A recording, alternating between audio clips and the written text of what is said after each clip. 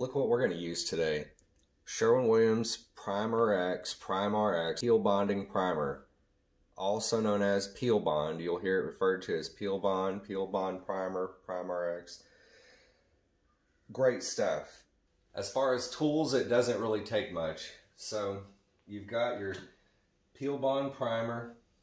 I've got my handy paint pail, made in USA. That's awesome. It's got a super thin liner, also made in USA. It has a it's got a little magnet there that keeps my brush attached and keeps it from falling down all the way into the paint. And you don't hold this by the handle, you slide your hand all the way in it, and that way it's just kind of, this is soft rubber and it's just kind of wedged in place. This thing is awesome. I will put a link where you can get one of these. And I mean, I've got a quart of paint in here where I can take it up the ladder with me. This thing is super stable. Love it. Can't work without it, I'm telling you. I've got a purdy scraper, and I don't mean purdy as in you sure got a purdy mouth. I mean purdy, P-U-R-D-Y is the brand. I'll put a link in the description for this. You can do damage with this, so make sure you keep it with, see, one side has the bevel, the other side is flat. Put the flat side down, bevel goes up. That's how it works. Don't put that bevel down and start digging in. You know, use the tool at the angle it's supposed to be used at. And here's my brush. This is a purdy brush, medium stiff. This is a 3-inch. I can cover a lot of area with this, but it's still small enough, the 3-inch, that I can get into corners and actually even do trim around windows and stuff with this 3-inch. The medium stiff is important for use with this product, with the Peel Bond Primer. The medium stiff will allow these bristles to flex and get down in nooks and crannies, get down in crevices, cracks where things are peeling, which is the whole point. Even get into pinholes. If you use one that's too soft, it's just going to slop around. You're not going to have the ability to really get those bristles into the crevices.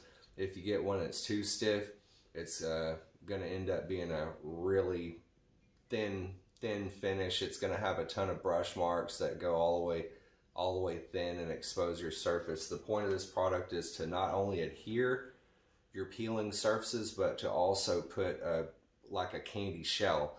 It makes your home like a hard, you know, melt in your mouth, not in your hand piece of candy, where it has this candy shell to protect it from weather. And if you caulk your home out correctly, then you've got literally a completely weather tight, you know, latex shell around your home. And that's how I want it. I want this, as pretty and natural as this cedar is, I want to cover it up. In this case, it's from 1967, already shows a little bit of age. I'm just going to put a shell on it. We'll deal with this in, you know, 12 to 15 years. When it's time to refinish this, we'll sand it down mechanically and do a real good strip down restoration. I'm 40 now, so maybe I'll do that whenever I'm 55. But right now we're going to just do a really nice durable finish without taking this finish down. There's the beam that we'll be working on. It's pretty ugly right now, so we'll get out there and take a look at it and see exactly what we're dealing with. Start prepping it for the coating with our scrapers and sanding sponge.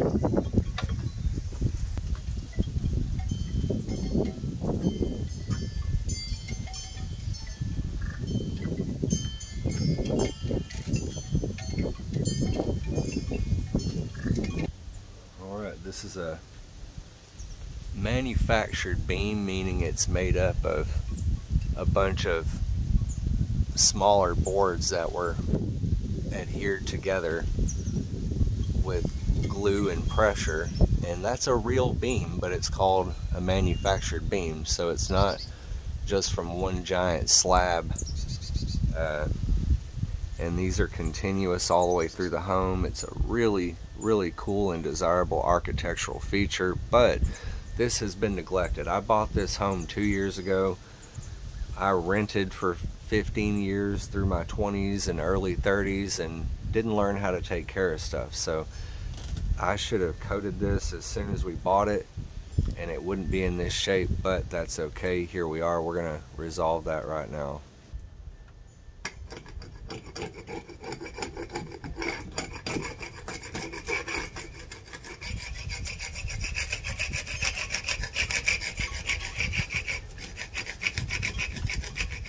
Our goal with this scraper is not really to get in and gouge stuff out. Let it remove what wants to come off. You know, I just want to get the flaking stuff that's not adhered to the wood underneath removed. But if it's adhered enough that it's not going to come off with this scraper, then we're going to leave it on. Getting blown pretty hard up here. Check it out. There goes all the autumn leaves, fall colors getting blown off the trees. Gotta get this house ready for winter. 80 grit sanding sponge. Whoop.